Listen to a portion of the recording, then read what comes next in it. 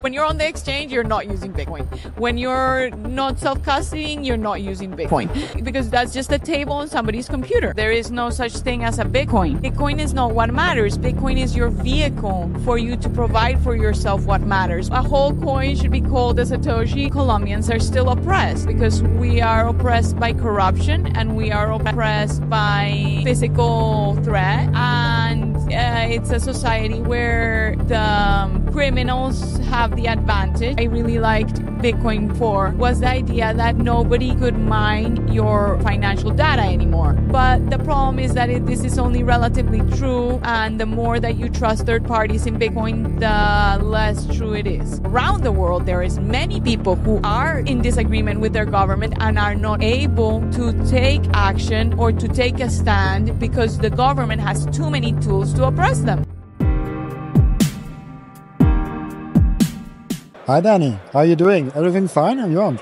Yes, I'm very excited to be here. It's been, this is my second day though, because I was at the Dev Day yesterday. Oh. So it's been really fun. How was it, the Dev Day? Was there something interesting that stood out to you? Well, I was particularly excited because Ben Ark was there and I like tinkering with gadgets. And so we built this thing where like he built LM-bits. And using that, we have a small hardware device, which is a switch, and then we connected a light to it, and you configure the switch to the Wi-Fi.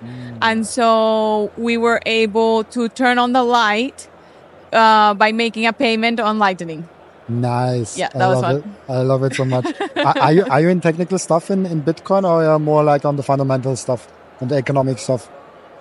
No, I don't know economics. I think that that's one of the areas that I wish I understood better because my dad studied economics. And so I've always been given a hard time about that my whole life. But no, so I'm more technical. I went to school for computer science. So I love that side of the business. It's what I enjoy the most. I'm not really a very good business person. I'm more of a technical person. And yeah, I really enjoy building things. I think it's my favorite part. So hopefully one day I can do kind of like what Ben Ark does, because that's what I have the most fun doing. So you want to build on top of Bitcoin? Yeah, like IoT devices, but on Bitcoin. I love it a lot. You are doing... right now, the podcast with Heartbeat. Yes. I just started a podcast. And, well, the podcast is called Bitcoinando because I'm branching out on my own. I love George. And honestly, I'm really grateful for George. If I hadn't worked with him, I wouldn't have had the courage to kind of step out of my rules. I used to have very strict rules about social media and was very adamant about being a ghost. Oh. But I don't know. I don't know why I decided to step out of that rule set, and I started doing this podcast. And the podcast is mostly technical, although we did take like a little side road where I was doing a lot of interviews.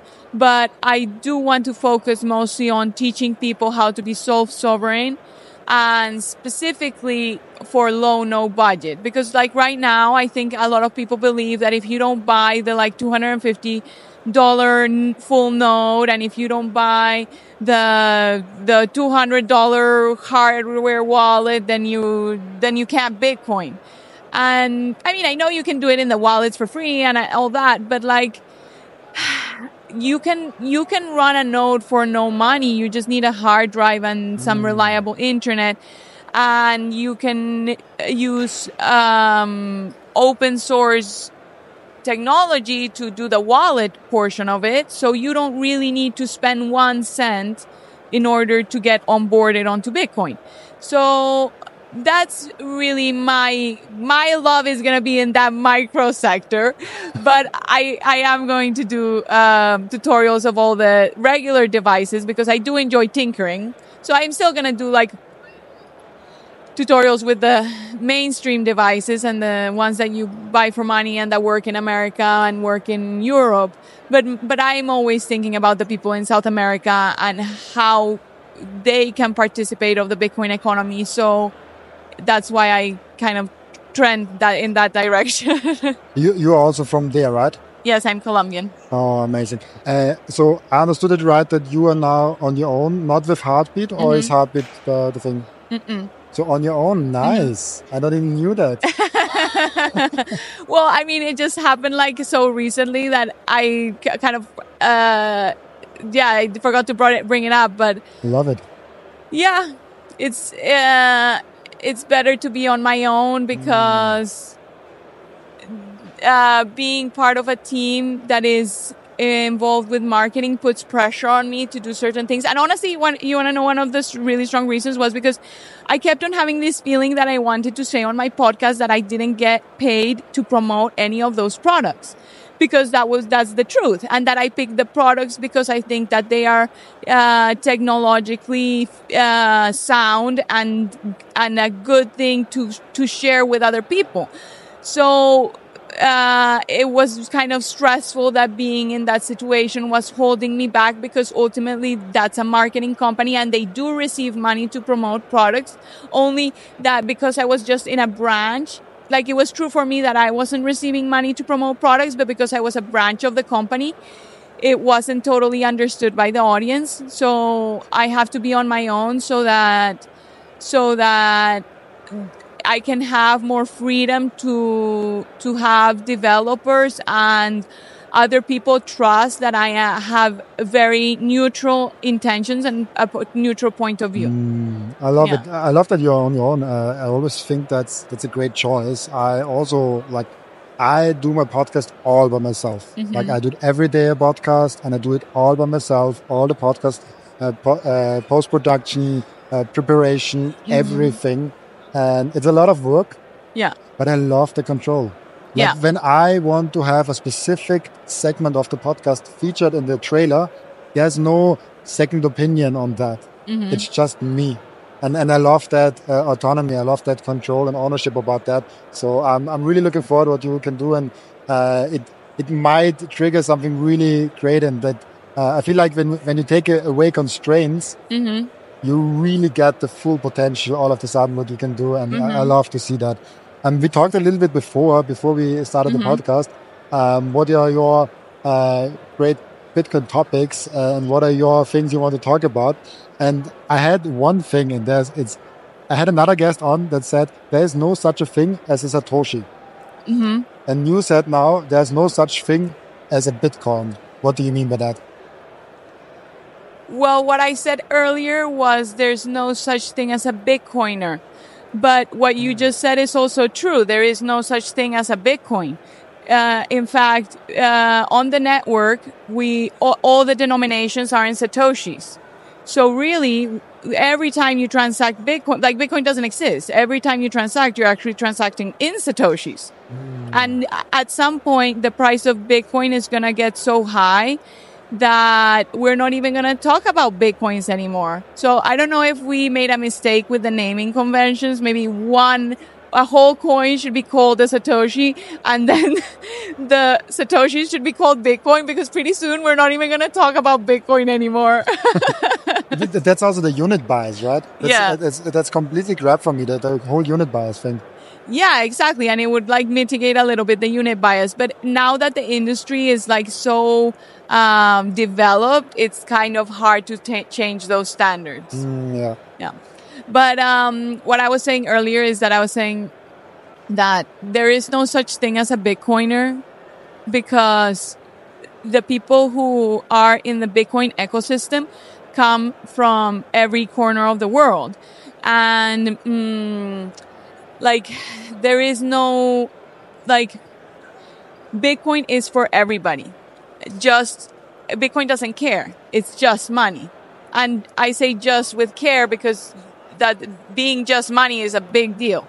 But Bitcoin is just money in the same way that the dollar is just the dollar. The dollar doesn't care if you're corrupt, if you're a criminal, or you're a good person.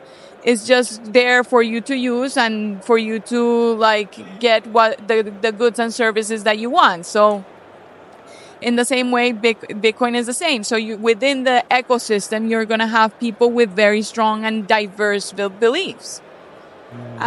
Even though like some of the people who are in the ecosystem, we like to think of ourselves as Bitcoiners because we use Bitcoin. The Bitcoin ethos is something, I think there's some components that are flexible and then some components that are less flexible.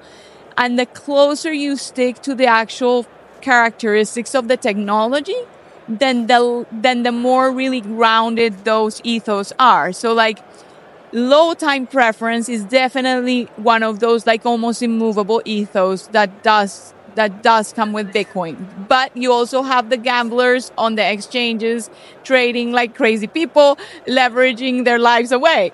So, and they are also Bitcoiners. So it's difficult to define like the characteristics of a true Bitcoiner.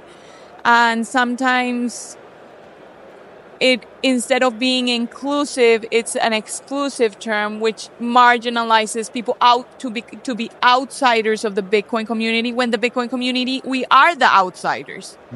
So it's a delicate concept, the thing about being a Bitcoiner and what ethos and values you're supposed to follow.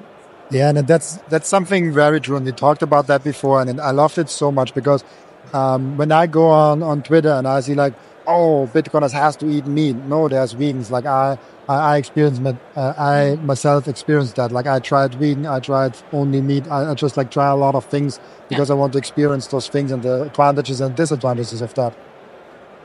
But that's not a Bitcoiner. Just because you eat meat and you think it's a great idea, it's not because of that all Bitcoiners should be like that. And I think that's because kind of Bitcoin is like a mirror. And I think Fractal Encrypt, who make nice things, they make a nice new piece art where it's just a mirror. And that's what Bitcoin is. Like you project your values onto that, and then you think whole Bitcoin is like that. Yeah, I think the underlying like ethos that is true about Bitcoin is that it encourages you to search the best of things. So, because like, look, in the United States, the meat is terrible. So like if we're talking about McDonald's meat, then eating just meat is not a good idea. And also it depends on your body type. For some people, eating meat is a great idea. For others like me, I love my veggies, I love my potatoes, and I'm still going to be a Bitcoiner, and I'm going to eat my veggies when I go to the to the meetups because I love them. And so I think people get intimidated by like how social media works, and so it does become a little bit intense. But I think in terms of your nutrition, every person should find what makes you feel the best. But what is true is you want to find the best meat, or you want to stick to like the high quality oils, or you want to like, it's not necessarily that you should eat just meat. It's that you should try to find the best within it. That like a striving in the same way that the money is hard, then the work should be like hard work, but not in the sense that you're going to overexert yourself, but in the sense that the work is worth something. And so you want your meat to come from a good place and be correctly sourced. And you want like your cold storage to be from a open source, like good technology. And you want your children, like the family values. I think that's amazing. I think it's amazing that Bitcoin, because people like from the outside see Bitcoin like as greed and capitalism, but like when you're here, it's such a different experience. I was at like the women's gathering earlier today, and their talk was about like how welcoming Bitcoin is to families, and how like Bitcoin tries to support the idea of having a strong family nucleus, because Bitcoin wants your children well educated, and they want your children to be like sovereign, and they want your children to not be part of the educational system that indoctrinates us to be submissive and to be compliant and to be, willing to participate in this, like the structure that our society has designed for, to be good employees, to be good employees. And so, like, Bitcoin is a path. Like, who would have thought that Bitcoin would be like encouraging people to homeschool? It's a weird thing, right? Yes. All of a sudden, all Bitcoiners are homeschoolers. Yes. In Austria, it's not even possible. It's illegal to homeschool. I think in Austria it's illegal. In some places, it's just not possible. Yeah? And it's weird. But there's one thing that I feel like there's underlying on all of that. And every Bitcoiner I spoke to till now likes freedom. It's like freedom is that technology. Freedom is that one common theme that most people agree on. We want more freedom. Yeah. But the thing is, everyone interprets freedom differently. Everyone is like, oh, that's freedom for me. That's freedom for me. And there was even one guest on, Gary Cardone he said, Robin, do me the favor and ask every guest of yours, what is freedom for you? I did not do this till now. Like, I rarely ask people that.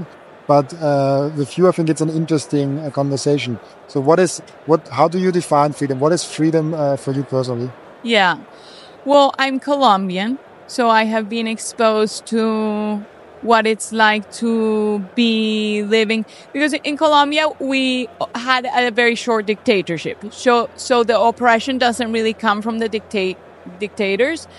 But I would say that Colombians are still oppressed, because we are oppressed by corruption and we are oppressed by physical threat, basically. And it's a society where the criminals have the advantage, and basically you're always scared and looking over your shoulder, which is strange, because at the same time Colombians, like, for many decades had like the ranking of the happiest country in the world, and that's because in Colombia you can be very free. And Colombians, we love to dance, and you can go and like hang out in a park, and then you're dancing till 6 a.m, and you're like just hanging out with your friends, and you experience like a strong sensation of freedom while being like oppressed by fear and danger. So for me, freedom is not just like the ability to like buy stuff or go places. To me, freedom is also the ability to feel well-being, to feel peace, to feel safe. The freedom, I think to me, the biggest correlation to freedom, or what freedom means to me, is to feel safe with who you are, with what you do, to feel safe to like express yourself, to feel safe to engage in the activities you want to engage. Yeah.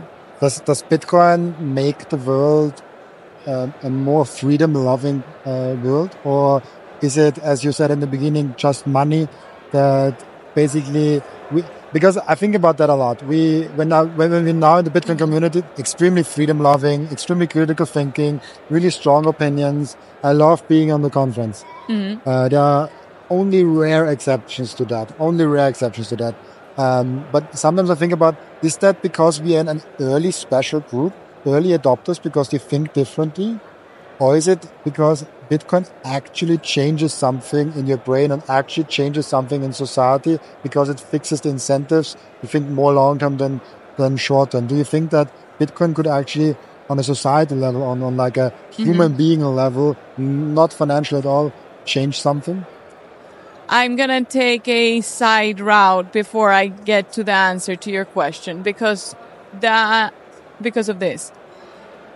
In Bitcoin, people don't like to talk about FUD, which stands for fear, uncertainty, and doubt. And things that cause FUD are like the idea that Bitcoin doesn't scale. Bitcoiners like to think of it being fully inclusive. So like that it's available to everybody and to bank the unbanked. And the truth is that Bitcoin can't bank the unbanked, because the unbanked are broke, or not all of them. Many are unbanked because of because they're engaged in illegal activities. But let's focus on like the population that has a low income or who have no savings or that live on the day to day. Like they are excluded from participating in Bitcoin because of high fees, or they're excluded because the Lightning Network is still difficult to use or difficult to understand. It's just for someone in the countryside in Colombia who maybe has a phone, it would be like a challenge to understand what you're talking to them about, like paying with a Lightning wallet. They're not still at the place where we can bank the unbanked. Hopefully, it's only been 15 years. Bitcoin will evolve into being able to actually service these communities. Because when Bitcoin first originated, like they served these communities because it was simpler to use back then, in the sense that it was just on chain and it was cheaper, so you could like transact for very small amounts for micropayments, which is now not really possible. And also, not all Bitcoin is fungible. The majority of Bitcoin is fungible. But the other day, like a couple of Satoshis from the first Satoshis from the first reward from after the halving got sold for like $20 million, something ridiculous. So, I mean, there's a lot of things that Bitcoiners don't like to talk about because they can like detract people from wanting to be involved in Bitcoin. But the thing is that even though I don't understand why we don't talk about them, because we need to have these difficult conversations in order to grow, to educate the audience. Like mining centralization is a little bit scary, and we should talk about it because that will encourage people to go and figure out self-mining instead of hiding it, because hiding it doesn't lead to like the solutions. And the thing is that even though all these obstacles exist or all these like challenges still are things that Bitcoin is going to have to overcome over time, it's still the best hope that us as people have for freedom. Like, even though all these challenges exist, we shouldn't be afraid of them. We shouldn't be afraid of the FUD, because despite all of the FUD, even if half of it is true, it's still the best option that we have to become more free. And why is that? Well, because before the government needed kind of like your consent in order to engage in making policies and taking actions. But now the governments around the world are quite autonomous with respect to their people. For one, because they can print money.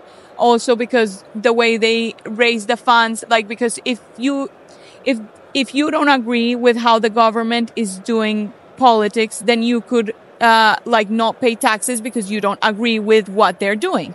But nowadays, if you do that, your funds will be confiscated and you will go to prison. So the way that I feel that Bitcoin brings the most freedom and empowerment to us, the general population, is because it gives us back the power of getting the government to get our consent to establish policies for the community. Amazing. How is this? I get that asked a lot, especially from outside of Bitcoin people, because what do you do when you're not able to save in Bitcoin? Like in Colombia or in other parts of the world, where maybe the best thing you can do is like save 10 euros, $10 equivalents every month. Do you think even for the person that has almost no savings or is living from day to day, is Bitcoin doing something for them? I guess it's in Colombia also a big topic. I think it will be. I think it's still in a stage where the people in the developed countries are more quick to adopt because they have more access to like the technology and to education. But the people who would benefit the most, who are in like South America or developing countries, will adopt it last because it's harder for them to get included in the infrastructure. Like getting hardware wallets in South America is really difficult because they don't have distributors. So it's going to be a much slower process for them to be able to get the benefits of the Bitcoin ecosystem. But the Bitcoin ecosystem growing and absorbing every day more people will eventually foster an environment that will allow them to also participate in the ecosystem. And I mean, for me, the most important thing is political.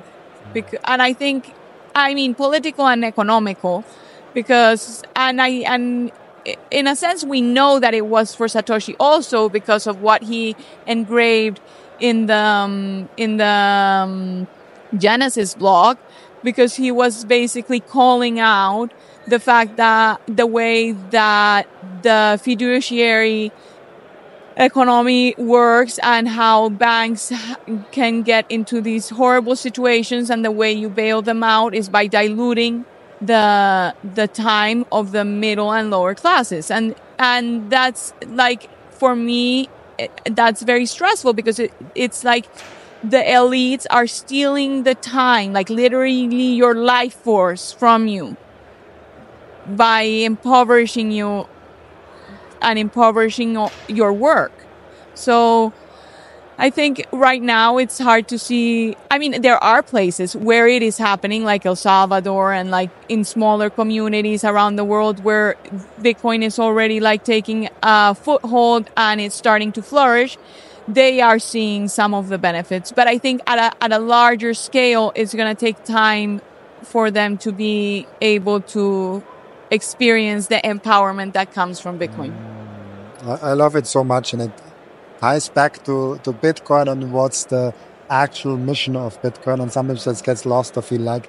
I wanted to ask you that before, I forgot it, when we talked about that's not a Bitcoiner, or like what is a Bitcoiner, because is there something, or when you have to point at one thing in the Bitcoin community, what does annoy you the most? What annoys me the most? Well, yesterday, there was no line in the girls' bathroom, which was wonderful. But it also makes me a little sad. It also stresses me out a little bit.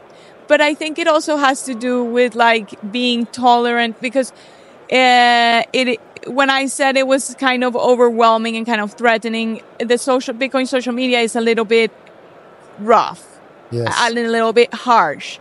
And I don't know if a lot of women are willing to tolerate that kind of brutal behavior.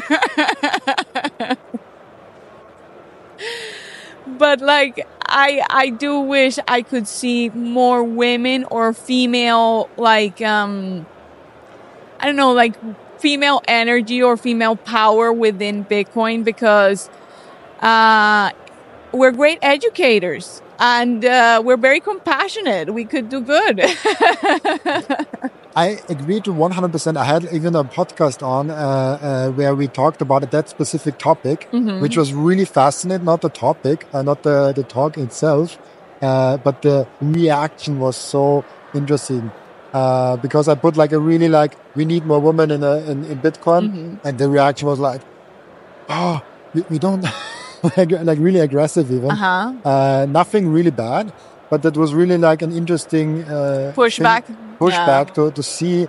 I'm like, no, Bitcoin should be growing organically. We don't have to like do this, which is also interesting for me now. Do you see a way where we could, because right now it's undisputed, there's so many more guys than girls in the community. Like I have on my YouTube channel 95% male audience, and even the biggest, I think, Bitcoin YouTuber, female Bitcoin YouTuber, Natalie Brunel, she has 20% female audience. Like even a woman only has 20% of females listening. Of course, when I'm a guy, even on a split basis in the community, probably have more guys than girls listening to me.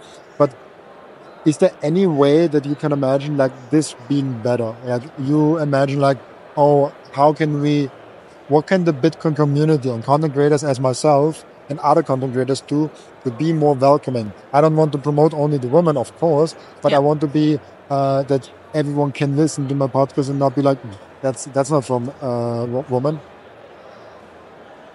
I was the only woman in every single room that I sat down yesterday, except for one who was a speaker.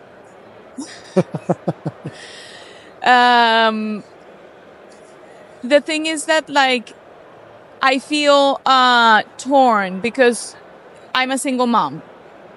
And it wasn't really until I became a single mom that I realized that I disliked some of the values that I had grown up with. I don't think men and women are equal. I don't think either one is better. We just have differences that should complement each other. I mean, if you're not going to have a family, then it's simpler.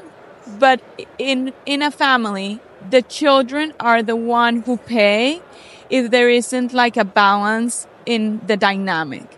So for me, I think the role of the woman in the home is undervalued. So it's hard for me to push for women to be like the lead when I kind of agree that someone needs to nurture the children very strongly. So I do wish there were more women in Bitcoin. And like 2 weeks ago, I was talking to George about making a meme. But normally the memes in Bitcoin are like, the wife is like, why are we buying more Bitcoin? But this meme was the wife, like old school wife, chasing the husband with the broom and saying like, why haven't you put it in cold storage? Because like, that's the kind of women that we could also have in Bitcoin. She doesn't have to be at the forefront of like handling the family economy, but she could be like a healthy advisor, which is what women, I mean, I'm not saying that's their only role and then the man has the life. I totally believe that women should have a life and a career because that's also what I have done.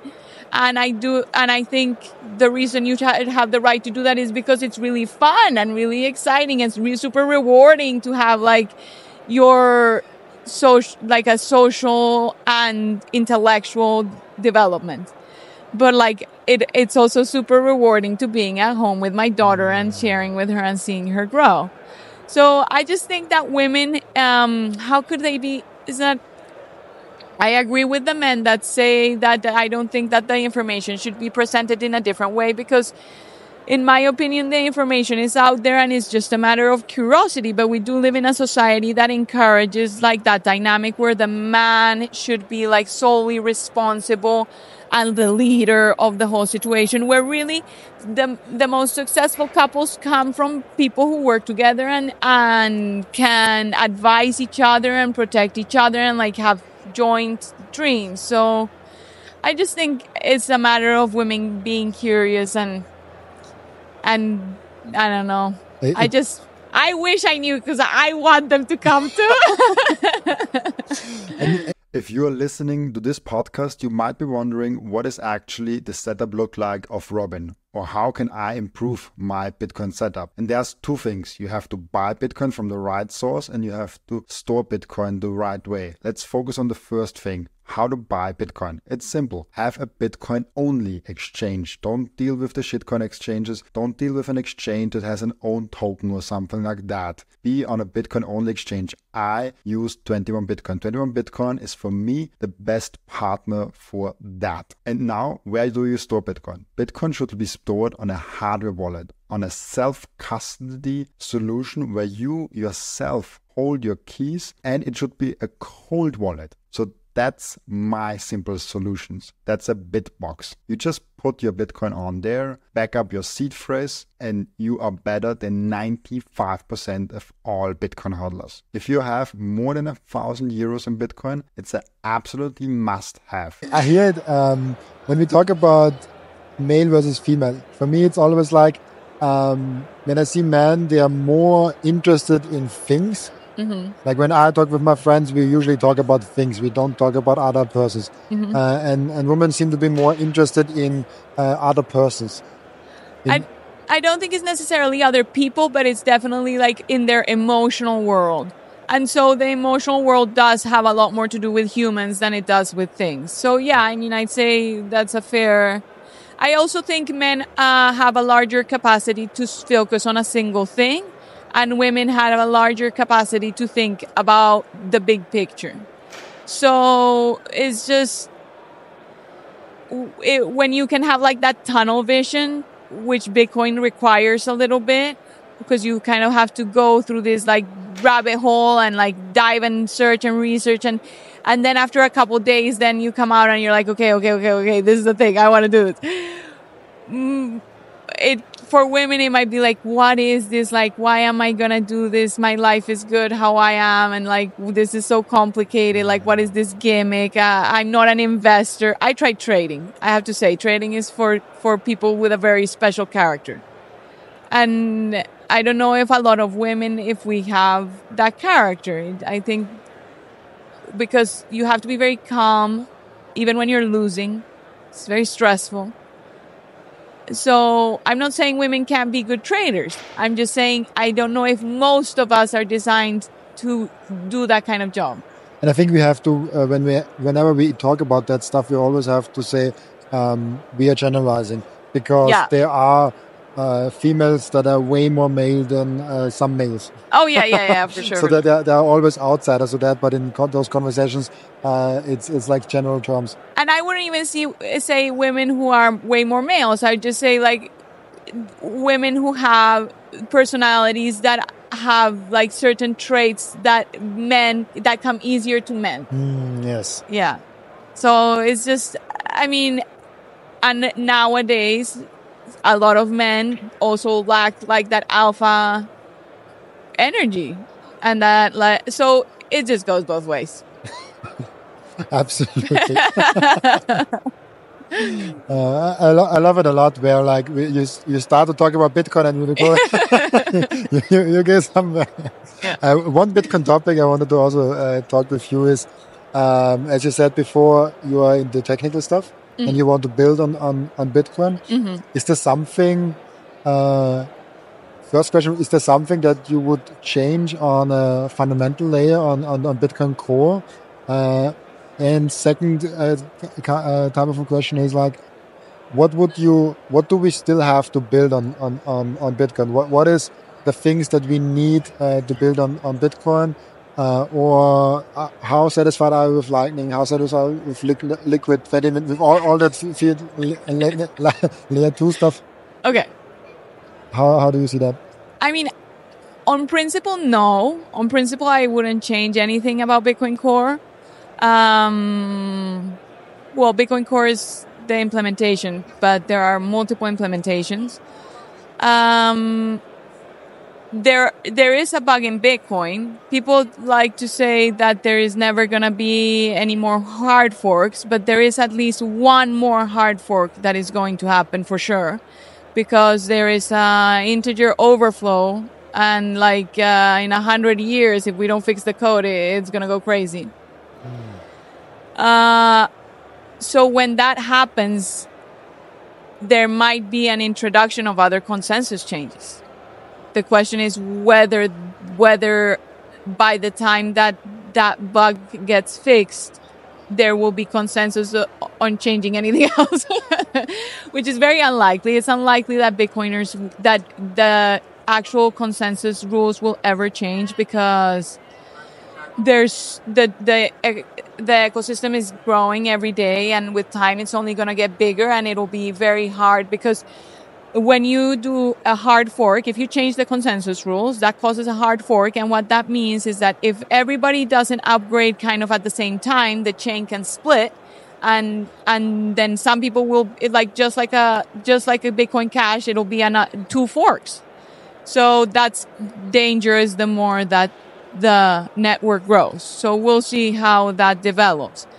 I do sometimes wonder, like in 2140, when the reward, the like new minted coin from the Coinbase, the emission and it finishes and all the supply of Bitcoin is in flow, whether it would be considered to change the block size or the intervals. I mean, people don't like to talk about block size, but it's not, I mean, it doesn't need to be demonized. It's very simple. The reason people don't like to talk about block size is because they want the size of the hardware to grow at the same rate as the technology for storing memory, because they want it to be inclusive and for people to be able to run a full node, because let's call it the radical Bitcoiners and maximalists are very adamant on the fact that everybody should be able to have a full node so that you can verify your own transactions and not trust any third parties. And all those arguments are totally valid. But if there is a jump forward in technology and that's no longer a feasible argument for not to have larger blocks, then things could change. But it depends on the technology evolving, excuse me, on the technology evolving faster than is mathematically understood. That's an interesting, I never heard that actually before. When we have Bitcoin, the argument against the block size increase, but do we have water? I think there's something in there. Okay, so water is very important when you speak. I always have it with me. And when I was coming up, I was already checking, is there enough water? So for people that just listened, we got something to drink. Thank you. Where was I? I never heard that actually in the block size debate, because I was no, we cannot increase the block size because then we need more space to operate a full node. So then it gets less inclusive, and then we push people outside of Bitcoin. But when the technology is just getting cheaper and cheaper every day, because we're getting more efficient in developing those storage possibilities, and we're maybe at a point where what is now maybe costing 50 euros, 100 euros to buy a storage device, maybe costs in 100 years 5 euros, compared to will be costing in euros way more, because the euro will inflate a lot or will not be there anymore. But let's use that as an example. It will be so cheap compared to now that it might be an interesting idea to open up the block size debate and say okay, maybe a little bit more. The only thing that I'm afraid of, let's always increase it a little bit, and then in the end it gets to a massive thing where the blocks is you open the box of Pandora and all of a sudden you have every 5 years an increase in block size. Will be interesting to see. You can also shorten the interval of 10 minutes. But then you're also playing with the time spent for relaying the blocks across the network, and you would be at higher risk of having orphan blocks and other stuff happening. But have in mind that every time that you change the block size, you would have to have a hard fork. So I don't think it's feasible for it to ever be a situation where it would change often, or even in even every 5 years. I think if it was to be done, it would have to be it would have to be chunky, because I think you would only get to do it once.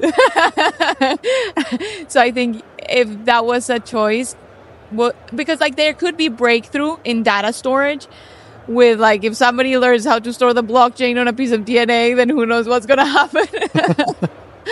But for now, it's totally understandable why the people, the Bitcoiners, shut that topic down so harshly. I'm curious to understand, before, why did you think that the block size, because it's such a hush-hush subject, what did you feel was the reason before we spoke today? The block size, why it should not be increased. Yeah. For me, it was, I told a little bit before, it was like when you increase it, then the total storage that you need for a full node will increase also. Yeah. And therefore, when you have a higher cost of operating a full node, when you need more storage. And the second reason was like, if you increase it once, maybe you increase it twice, and this is like, why should we increase? Like, I'm always like, I'm a software developer. I was a software developer myself. I'm not a great one. Just that, like, when someone asks me a specific question on the Bitcoin code or something, like, I'm opting out. I'm not the most technical person, but I was software developing front end and back end for 3 years. And for me, always the thing was, especially the senior developers were always really cautious with change. Yeah. They're like, there might be a small change that might be innocent, but then all of a sudden it changes something completely else that you didn't even notice. So I'm always a little bit on the front, like, don't change too much on the main base layer, as with the TCP/IP protocol, as with the other protocols. And then we can go on to second layers, third layers, whatever this is, and push something. For example, also the debate on UTXOs. At some point, we will have the possibilities that not everybody can afford main layer Bitcoin transactions because the transaction will be costing so much. That's why you also have to manage a UTXO in a good manner so they don't get stuck. That is a dangerous area because recently I interviewed John Carvalho and he made me aware of the fact that the Lightning Network requires for you to be able to settle on chain, for you to be able to enforce the correct incentives for good behavior. So the Bitcoin fees on chain can never be so high that it disables the second layer users from settling on chain. Yeah, what I heard with Wicked, he was saying he does not see Lightning as an everyday thing. He sees Lightning actually between bigger institutions and between other layers, which, like, this is a topic where I'm like really feeling from my knowledge base uncomfortable. I'm basically repeating what other people said here. But I'm really interested in how scaling Bitcoin works. And that's why I'm asking it more and more on my podcast with people I think have a good opinion that like you. So how do you see that? Yeah, because like basically the bottom line is that Bitcoin on chain doesn't scale. And so and people don't like to talk about that too much because it causes stress. No, my Bitcoin is perfect. Yes. But it's fine. It doesn't mean the end for Bitcoin. You had asked me about Lightning earlier, and I didn't answer you. So this is the perfect opportunity to talk about it. Hopefully, I mean, like I said, it's only been like how many years are we into? 12 years? 12 years? No, 24. No, it's been 15 years, 16 years now. For we're Bitcoin? on the 16th year. Yes, we are 16 years. Okay, so we're on the 16th year. So I mean, that's nothing. Yes.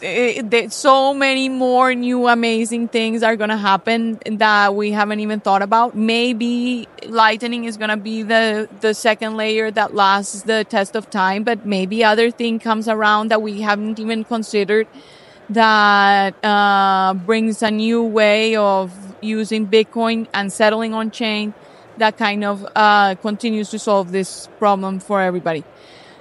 Yeah, I mean, it's Lightning is not ideal because it's difficult to use and you have to have channels between people, but it's still peer-to-peer. It's still, relatively private. This is why it's hard to have like one Bitcoin community with one ethos, because like one of the things that I really liked Bitcoin for was the idea that nobody could mine your financial data anymore. But the problem is that this is only relatively true, and the more that you trust third parties in Bitcoin, the less true it is. So for me, like, I don't want to just have a wallet that is self-custodial. For me, that's only like half of the equation. It has to be self-custodial and it needs to be connected to your own node because you should not be trusting third parties. But all those demands are quite stringent, and like common consumer might not care about these things as much as I do, and might be willing to have their their financial data exposed in exchange for ease of use. So when we sacrifice our privacy a little bit, we can get cheaper and ease of use. That's an interesting discussion because now we're pushing for self-custody and everything. And then I'm going to my normie friends. and then they're like, I have to buy... Pre-coiners. No, they have Bitcoin. Oh, okay. my normie friends that have Bitcoin but not are deep in the Bitcoin community, they're like, what, I have to buy some like €100 device again to like do the self-custody? Then what happens when I screw up? They're like, I trust them more than I trust myself.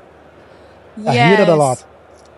But I feel that way a lot as well. To me, I think that the biggest obstacle for Bitcoin adoption is self-custody, because with the power comes the responsibility. Yes. And the responsibility freaks everybody out. It's like, I do not want to be responsible for my money.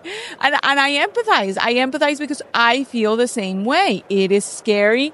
And like, you're freaked out that you're going to mismanage your keys and you're going to lose them and you're not going to write them down and then you're going to like send your money to like some scam and like, oh my God, you're going to make a typo in the address.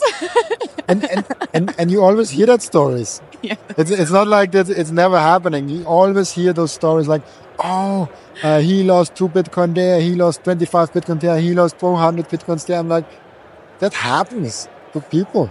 And possibly and that's what I mean by privacy.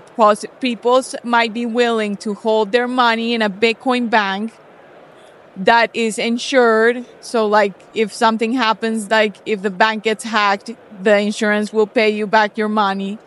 You know, but that's not Bitcoin.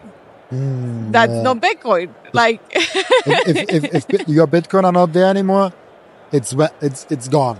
No, what I mean is like, not your seeds, not your keys, it's not just not your Bitcoin. It's not even Bitcoin. Like if it's not your keys, that what you're using is not Bitcoin.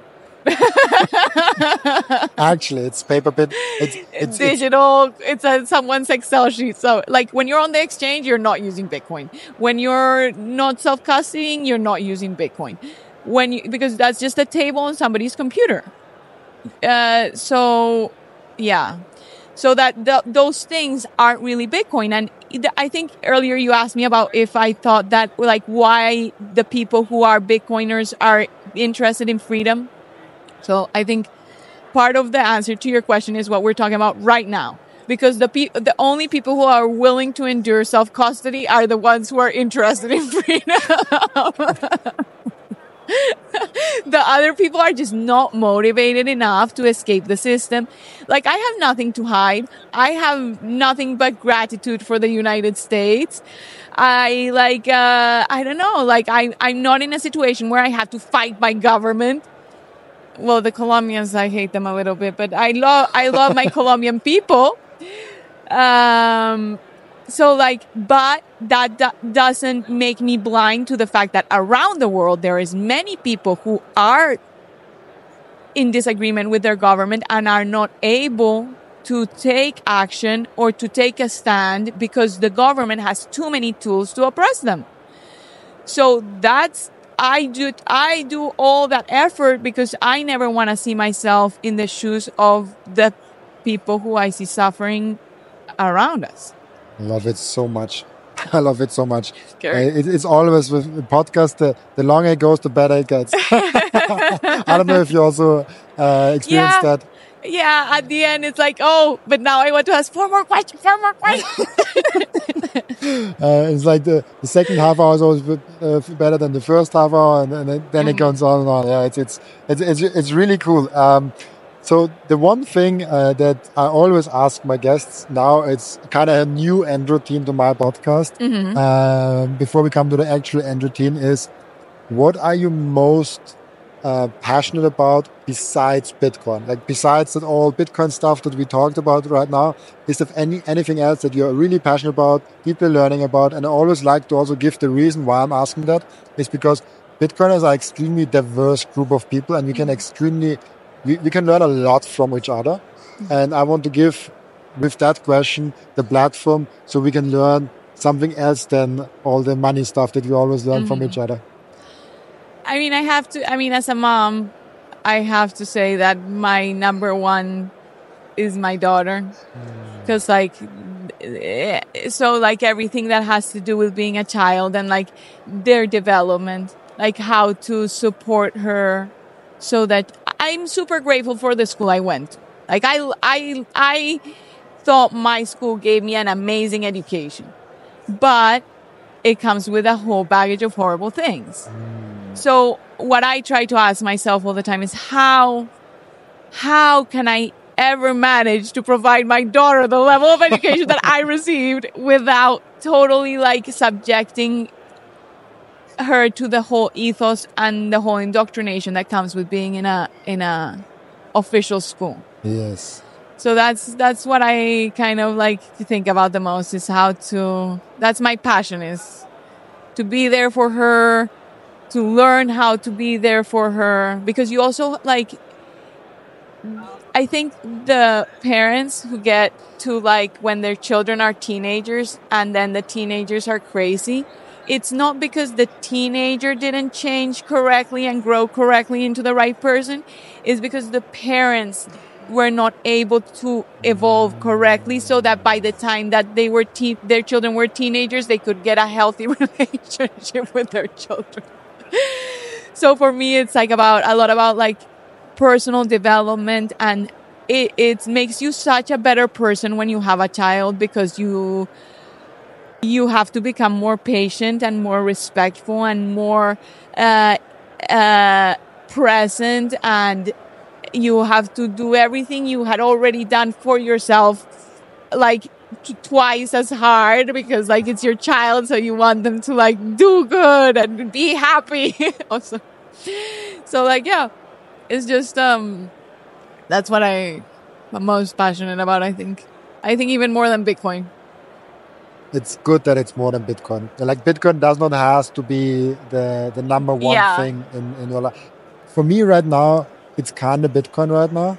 I mean, I do a lot of how to do the podcast, how to grow it. That's number two thing maybe.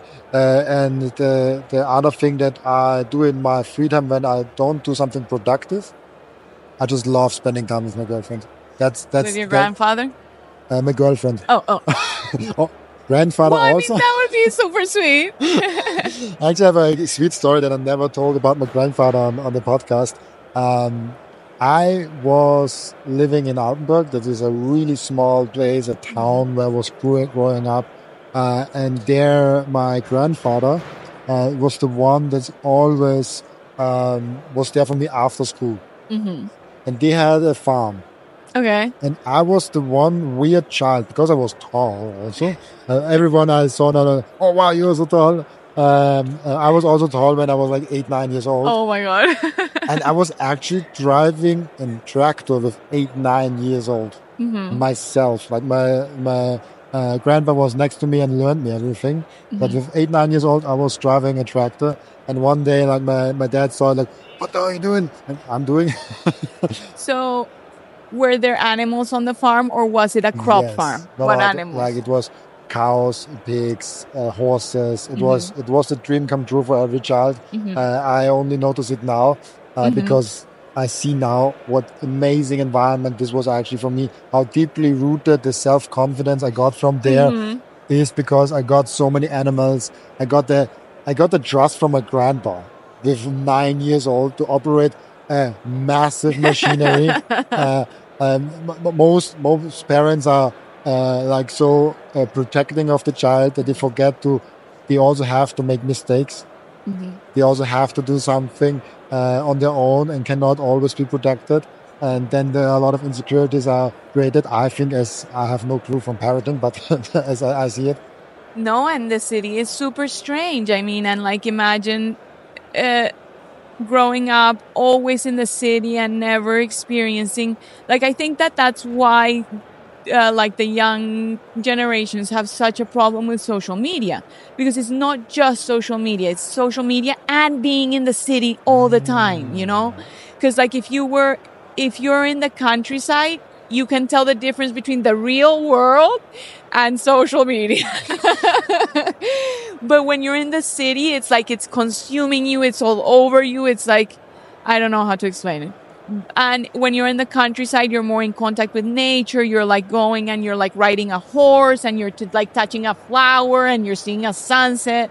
And it's like, okay, this is life. This moment here is life. And then like what's happening on that computer is just like what people are saying. And it's not that's not life, because when it, like sometimes if you get too absorbed in social media, like I don't even know like at the extreme what it feels like, but I think, yeah, a lot of the younger generation that are like in school and they just go from the school and then they're on the computer is just really like, how can you not become like full of anxiety and stress and like be depressed about what your friends say on social media if that's your if that's real, instead of like the horse, the sunset, the flower, the milk, the chicken. Absolutely. And that's why I like having the focus on the family and the close friends is really important, because that's the real world, not the social media, not the random stranger out there. And by the way, I'm super thankful that I have that social media thing, because it gives me so many connections, real world connections. There are like so many people running around the Prague and behind us, behind you, and I'm like, I know I know him. I like it. It's such a great experience. I love it so much, and I got to know so many people already. I'm just like a few hours here that I never saw in person, just like you. I never saw you in person, but we know each other from the podcast. We know each other from Twitter and Telegram. So now I see you in person, and that's all the real world. But you have to set it apart. Like that's not only your world. That's some other thing, and we have to put real world. And you can use the social media world to expand your real world. Yeah, and there's obviously part of social media is real in the sense that like the support from your like fan base and them being able to access the resources and the education and the information that you put out there, like that's actually like a real like solid exchange. It's more like the clicks and the it's fascinating topic. It's funny where we are. And like what's really interesting is that Bitcoin is not what matters. Bitcoin is your vehicle for you to provide for yourself what matters, but it does kind of consume your whole thinking, because you just kind of get sucked into this rabbit hole. But yeah, Bitcoin is our number one just because it's obsessive. But really, Bitcoin is not your number one, your number two, your number three. Bitcoin is your number 10. So just so that you can get number 1 through 9, and hopefully those things are supporting your family, having like healthy access to good source food, access to education that you think like your child can grow up with, being a critical thinker, you know?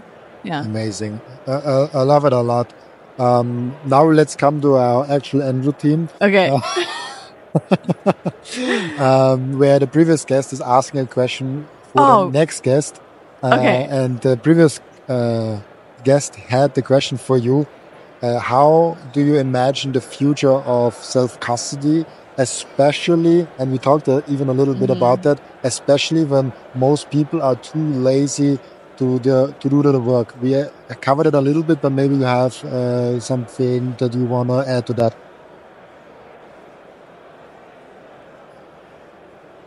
Well, it's because, there's that difference between self-custody and running your own node and trusting third parties in a different way, which is running your own node.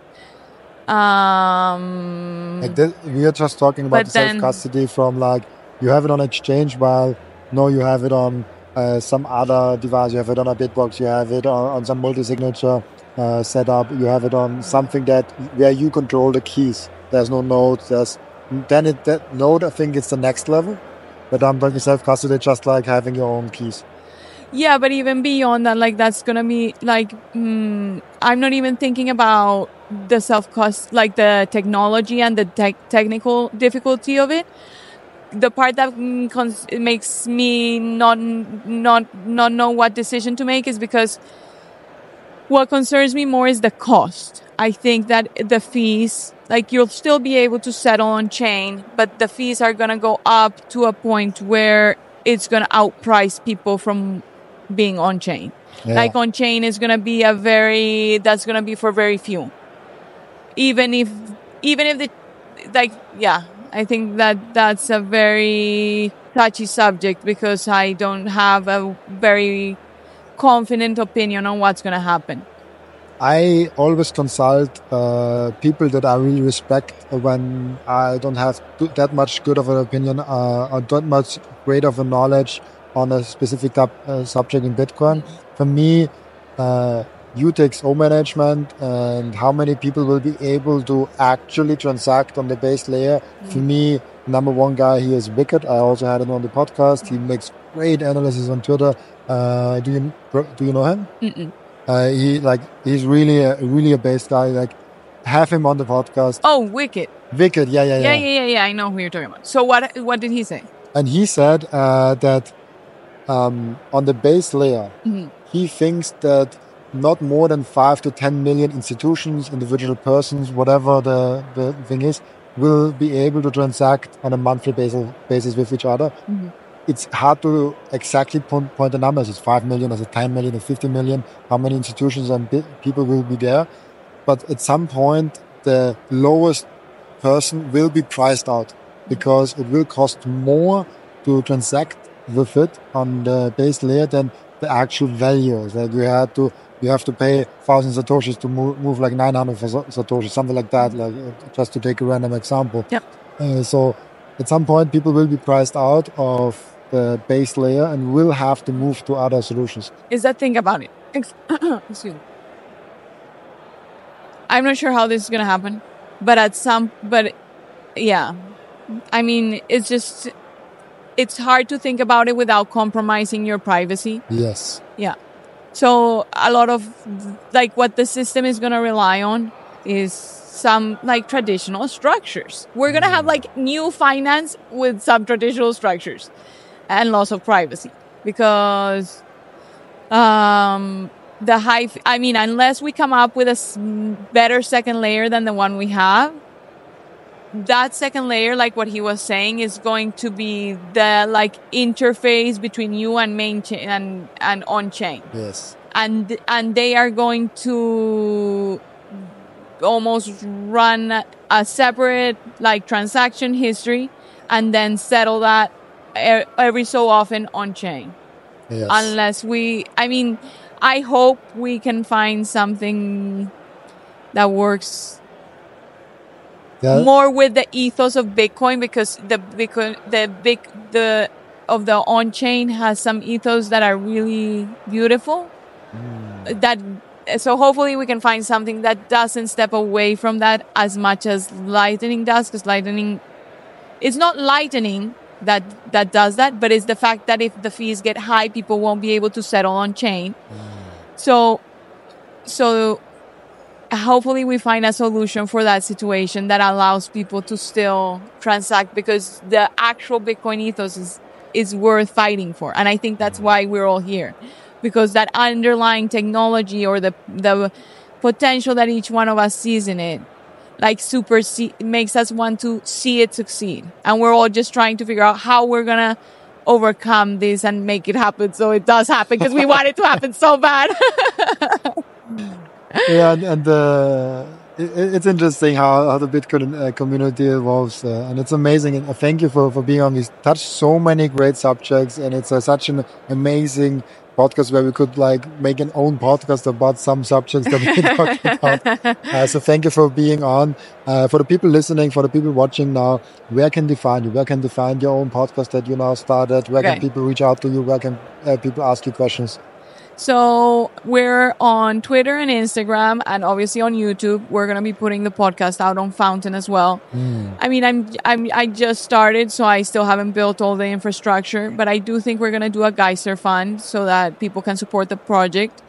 And the podcast is called Bitcoinando, which is Bitcoining in Spanish, because I like the idea of learning by doing. So I think, so that's what the podcast is kind of oriented towards. It's kind of like teaching people how to do the stuff so that they will get excited and have the initiative to kind of dive in. And and on Twitter and on social media, we're Bitcoinando 21. With the number 21 at the end. Perfect. Yeah. Robin, it's been a real pleasure. I feel honored that you invited me. I'm like super excited to have chatted with you. I thought it was great, and thank you. Thank you for being on. And for everyone watching and listening, thank you also for watching. And I'll be back tomorrow with another episode. Bye-bye. Amazing. I loved it so much. Awesome.